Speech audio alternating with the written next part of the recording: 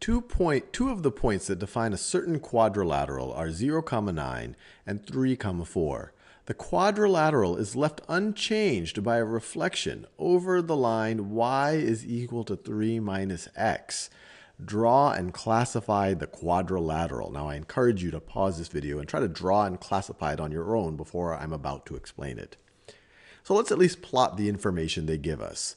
So the point 0, 9, that's one of the vertices of the quadrilateral.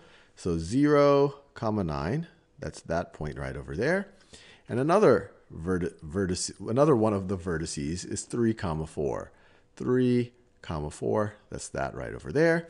And then they tell us that the quadrilateral is left unchanged by a reflection over the line y is equal to 3 minus x. So when x is 0, y is 3. That's our y-intercept.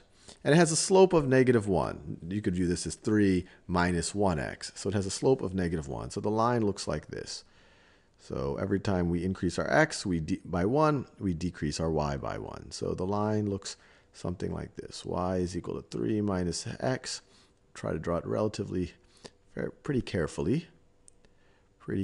So that's what it looks like. Y is equal to 3 minus x. So that's my best attempt at drawing it. Y is equal to 3 minus x. So the quadrilateral is left unchanged by a reflection over this. So that means if I were to reflect each of these vertices, I would essentially end up with one of the other vertices on it. And if those get reflected, you're going to end up with one of these, so the thing is not going to be different. So let's think about where these other two vertices of this quadrilateral need to be. So this point, let's just reflect it over this line, over y is equal to 3 minus x.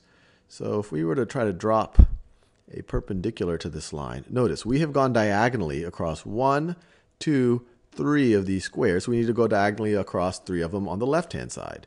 So 1, 2, 3 gets us right over there. That's the reflection of this point. This is the reflection of this point across that line. Now let's do the same thing for this blue point. To drop a perpendicular to this line, we have to go diagonally across 2 of these squares. So let's go diagonally across 2 more of these squares, just like that, to get to that point right over there. And now we've defined our quadrilateral. Our quadrilateral looks like this.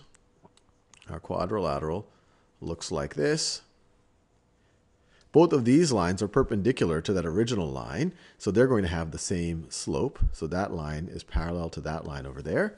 And then we have this line. We have this line, and then we have this line. So what type of quadrilateral is this? Well, I have one pair of parallel sides. So this is a trapezoid.